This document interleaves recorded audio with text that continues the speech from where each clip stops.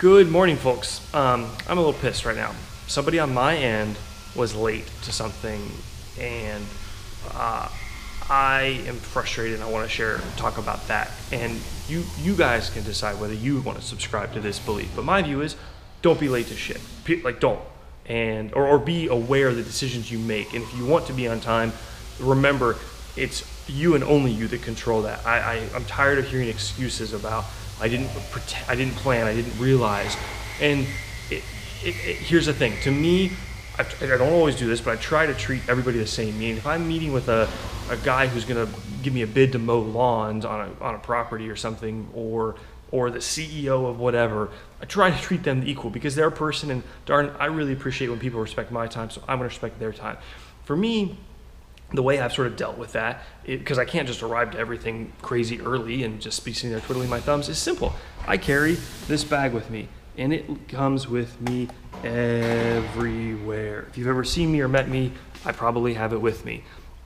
It's just that simple. In it, I have I use these folders because they last much better than your standard manila folders. These like file type folders, they just wear well. So in it is simple.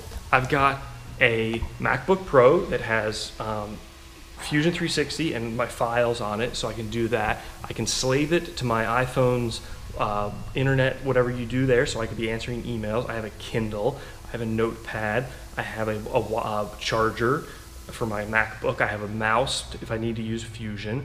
It's just easier to be quick. I have a USB charger cable for my phone, I have a USB power battery pack. It's just simple. I can be anywhere and basically be getting work done if I need to, or if I want to, or if I choose to. So if I get somewhere 10, 20, 30 minutes early, like, no big deal. What pisses me off is when somebody was like, well, I left, it was an hour away and I gave myself 10 extra minutes and I didn't realize there could be traffic.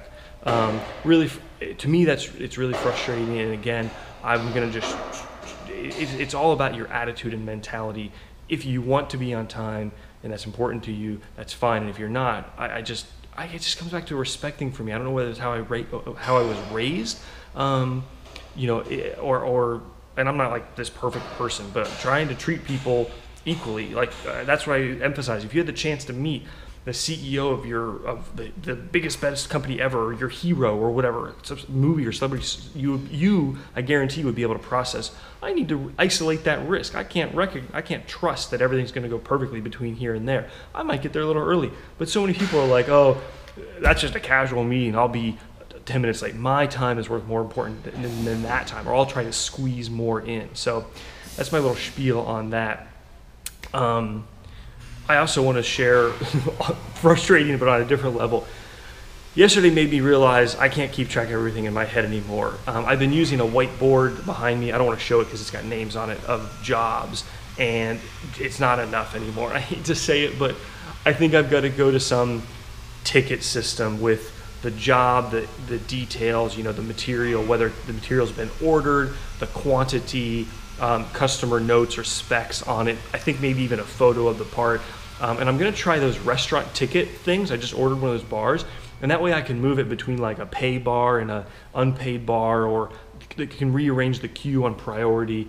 We had one customer who sends in like a job a month, who sent in like 6 jobs in the last 4 days, which is confusing in and of itself because the emails are intermixed in the parts and what's been paid for, what hasn't.